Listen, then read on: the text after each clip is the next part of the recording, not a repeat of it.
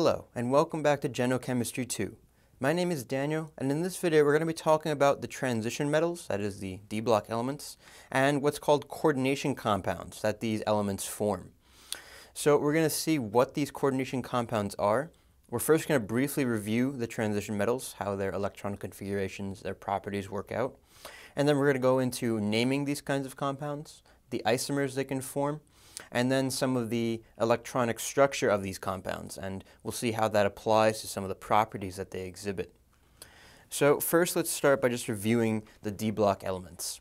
So I took out a snippet of the periodic table here that shows them. We have the 3D elements, the 4D, 5D, 6D, and then remember that these little inserts bring us to the F block elements. So down here is 4F, down here is 5F. So the valence electrons for these D block elements that we're going to be primarily talking about are all located in the D orbitals, whether they be 3D, 4D, 5D, depending on the period. The elements in the same period and same group tend to exhibit somewhat similar properties, but throughout the entirety of the transition metals themselves, there's a high variation of properties. One example of this is the melting points of some of them. If you look down here, tungsten has a melting point of 3,400 degrees Celsius, whereas something like mercury only has one of 25 degrees Celsius. We know that mercury is a liquid at room temperature. Other properties deal with the strength and the ductility of the materials. Iron and titanium are hard and strong, whereas something like gold and copper are relatively soft and ductile and malleable, because we can form them into coins, wires, what have you. And then others have different properties of reactivity. For example, some transition metals react readily with oxygen, and then there are some called noble metals that barely react with oxygen at all. Some of those noble metals are iridium, platinum, gold is considered one, palladium, rhenium. Those in that general area tend to be non-reactive. So we're going to primarily focus, when we're talking about our coordination compounds, on the 3D elements. We can assume, however, that these are, for the most part, going to apply to the 4D and 5D elements as well, when we're talking about the compounds that we form. So let's look at what exactly a coordination compound is. So first off, we know that a lot of transition metal compounds are characterized by having multiple oxidation states. For example, iron comes in iron plus 2 and iron plus 3, and you can see they form different stoichiometries of their oxides as a result. The same thing is going to apply in these compounds called complex ions. So briefly, what a complex ion is just a metal cation center, and attached to it are what's called ligands. These ligands are Lewis bases that attack the metal center as a Lewis acid. So these ligands are characterized by having lone pair electrons. It's these lone pair electrons that allow them to act as a Lewis base and then bond to the metal. So here we have what's called the CONH3 6 + 3 ion. So this entire species is just an ionic species, +3 charge. So we see that cobalt is in the center, and then we have these ammonia ligands bonded to it. And this forms an octahedral kind of geometry, which is characterized by the blue dashed lines. And so this ion will act as any other kind of ion. It can dissolve it'll dissolve in solution, it'll conduct electricity, and so on and so forth. We'll get into some more details about the individual properties later on in the video. For now, I just want to review the electron configuration of these transition metals, because it's going to be important for us when we're talking about the properties of coordination compounds. So hopefully you remember this. This is just going to be an application of the Aufbau principle, where we're filling in the electrons that are in the valence electron shell of each of these compounds. So recall that first off, we have a group 1 element that just has one electron. If we wanted to fill that in, we would just put in one 4s electron. And then in group 2, for calcium, we put in two 4s electrons. And that's where we get into the 3D elements. So the 3D elements all have full 4s shells. So scandium, for example, is going to have 2 electrons in the 4s, and then it also has 1 in the 3D.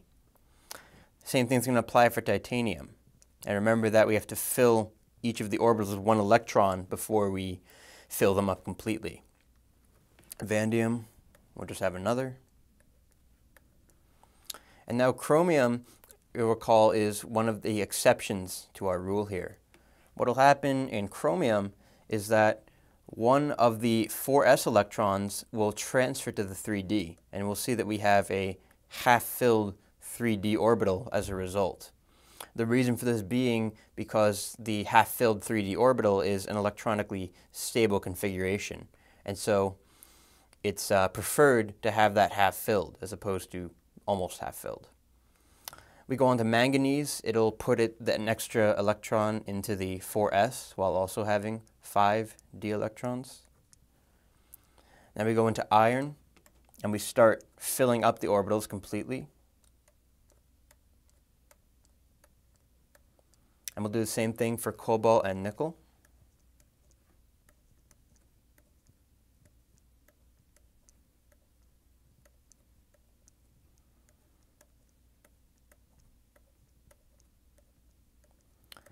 And then we go to copper, where we have another exception.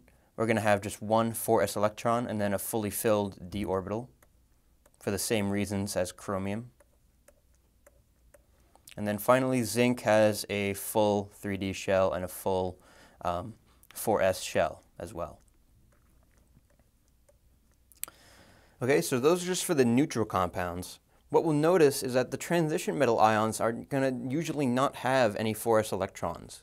The reason being that the 4s electrons have a higher n number. This is n equals 4 as opposed to n equals 3. And so when we take away electrons to form a cation, we're going to take them away from the 4s orbital first. So let's go into some problems about the electron configuration of some of these ions. You should be able to do this, so just pause the video and give the electron configuration for each of these metal ions. Okay, so let's take a look at each of these. We're going to start each by giving the atomic, just the electron configuration of the atom by itself. So for the first one, for manganese, we saw in the previous slide that it has 4s2 and 3d5. And we put an argon in front of it. So if we form Mn plus 2, we're going to just take away these 4s electrons. And that'll give us the same configuration, except now it's just 3d5. We can do the same thing in nickel. So nickel as a metal is just Ar 4s2 3d8. So then if we form Ni plus 2, it's just simply going to be 3d8. And then finally, for Fe plus 3, we have iron metal is just Ar 4s2 3d6. Then we take away 3 electrons. So that's 2 from the 4s and then 1 from the 3d. And that leaves us with 3d5. You can also see that Fe plus 3 is isoelectronic with Mn plus 2, meaning they have the same electron configuration.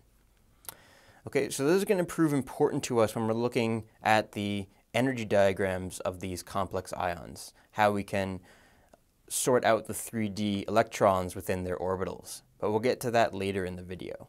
Let's get into talking about what exactly a coordination compound is. So a few slides ago we talked about the complex ions, how they're metal centers bonded to ligands.